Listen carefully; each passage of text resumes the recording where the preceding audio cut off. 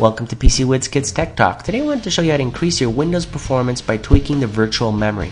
So right now you might have 2 gigs of physical memory installed. If we increase the virtual memory, you'll have a total amount of 5 gigs, for example. So right click on my computer and then go down to Properties, and then from there click on the Advanced tab here on the right. Okay. Then from there we'll be able to access the virtual memory settings. Okay. So there's a whole bunch of other things here, but we don't want to get into that in this tutorial. We want to go into the performance settings for the virtual memory and increase that or tweak it. So click on the settings button here for the virtual memory.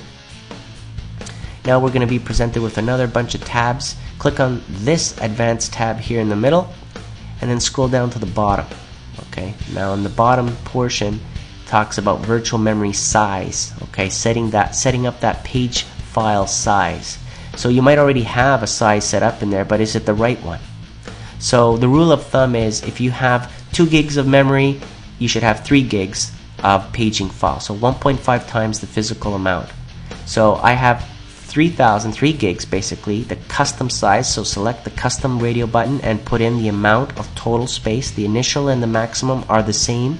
Okay, so if I have 2 gigs of RAM installed, I would put 3 gigs for the page file. So that's how much I put in there, 3000. Then click on Set, and then press OK and close and reboot your machine. So now you'll have a total of 3000, so 3 gigs plus the 2 gigs of installed physical RAM for 5 gigs total roughly. So there you go, more RAM to multitask.